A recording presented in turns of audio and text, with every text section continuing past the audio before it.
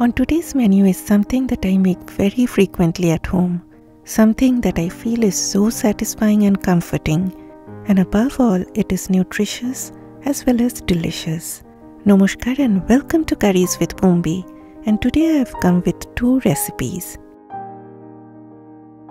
Rajma, as it is called in India, can be made with different varieties of kidney beans. I usually make it with either the large dark colored kidney beans or the smaller light-colored pinto beans, which is also known as Chitra Rajma. Between the two, I like the soft buttery flavor of pinto beans, but you can use any one of them depending upon your choice and preference. Please let me know in the comment section which one you like more. I am a strong believer of soaking the beans overnight. I always soak them with a tablespoon of salt dissolved in water. The salt makes the outer skin softer, and this allows them to cook faster, resulting in buttery soft beans. The next day, please discard all that salty water. Rinse the beans with fresh water and proceed with the recipe. My friends, please do not forget to discard that salty water, because if you do so, then your curry will be tasting just like the ocean, followed by your tummy roaring and rumbling like the waves. So always discard the water in which you soak your beans, whether you salt it or not. Okay, I added the beans in my pressure cooker along with hot water. You can also make this in a regular pot, but in that case the cooking time will be more. Allow the cooker to come up to full pressure on high heat. Then reduce the heat to very low and set a timer for 13 minutes if using a regular pressure cooker, or 15 minutes if using an instant pot. In the meantime, we will make a paste. So blend a jar out, and in goes ginger, garlic. I will be using a tablespoon of chopped onion, a green chilli which is optional, and a few red ripe tomatoes. You can also use canned crushed tomatoes. Then it is blender time. You need a smooth paste like this. Okay, once pressure cooking done, allow all the pressure to be released naturally and then open the lid of your cooker. As you can see, the beans have become buttery soft. I like using black cardamom because it gives a nice smoky flavor. But if you do not get it, then please use 3 to 4 green cardamoms. I like to whack it open a little bit. Okay, pot out with 4 tablespoons of oil. Heat the oil on medium-high heat. Once the oil is hot, reduce heat to medium-low and add dry bay leaf, cinnamon stick, and the crushed cardamom. Lower the heat to low and add a teaspoon of cumin seeds, that is Jeera. Allow the seeds to crackle and dance around, and then add finely chopped onions along with half a teaspoon of salt. Stir the onions from time to time on medium heat till they reach a golden color. In the meantime, we will make a spice paste. In a bowl, add half a teaspoon of turmeric powder, 1 teaspoon of chili powder.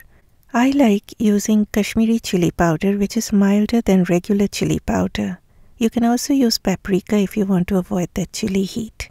2 teaspoons of ground coriander, also known as dhania powder, and a teaspoon of ground cumin, that is Jeera powder. Add 1/4 of a cup of water, mix, and your spice paste is ready. I do not like browning the onions too much for this recipe. And then it is spice time.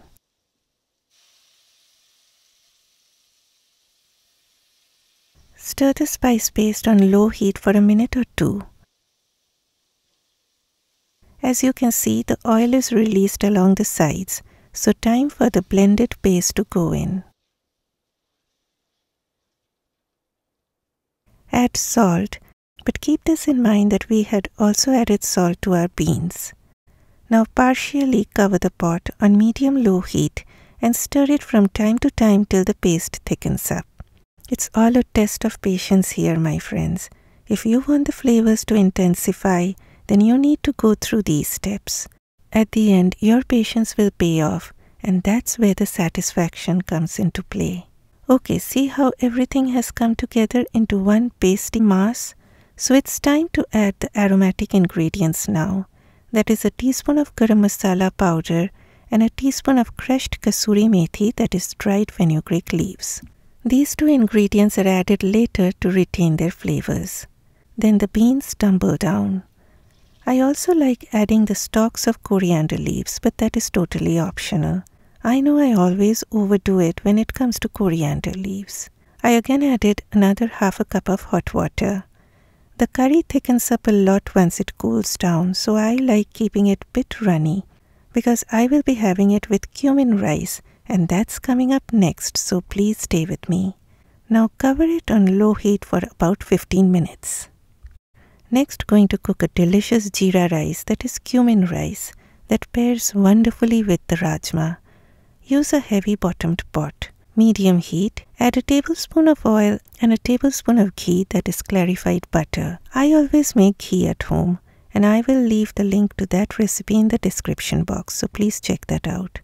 Once the ghee melts, add a dry bay leaf, a small cinnamon stick, and 2 green cardamoms. Then goes the main ingredient, that is a heaped teaspoon of jeera, that is cumin seeds. Remember, the oil should be hot, but not smoking hot, because too hot oil will burn the cumin seeds, and you will be having a bitter and burnt cumin rice that's no fun at all. At the same time, the oil should be hot enough to allow the seeds to splutter to release their flavor. I have washed the rice thoroughly till the water runs clear, and then soaked the rice in water for 15 minutes. I am using basmati rice, but you can use any rice of your choice. But in that case, the cooking time will vary depending on the rice you are using. Gently stir the rice for a few minutes and then add 3½ cups of hot water. If you do not have time to soak the rice for 15 minutes, then use 3 3/4 cup of hot water. Add half a teaspoon of salt and a teaspoon of lemon juice or vinegar, which makes the rice look whiter and shiny. Now allow the rice to come up to a boil on medium heat. Back to the beans. Do a taste test and adjust the seasonings. Add more salt if required, or chilli powder if you want more heat, or a little bit of sweetness in any form if you feel it to be sour, but you know that sweetness is always optional. I leave all that up to you. I added my beloved coriander leaves. You can use any herb of your choice. Then with the back of your spoon, mash a few of the beans. This brings in a thickness. But remember, my friends, please do not happily mash everything, because then it will be a disaster.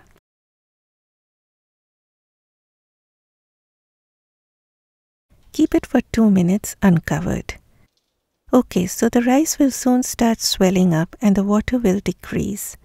When it reaches this stage, then cover on very low heat for 8 minutes. My rajma is done, and it may seem soupy now, but this is going to thicken up more once it cools down. After 8 minutes, heat off. Fluff up the rice.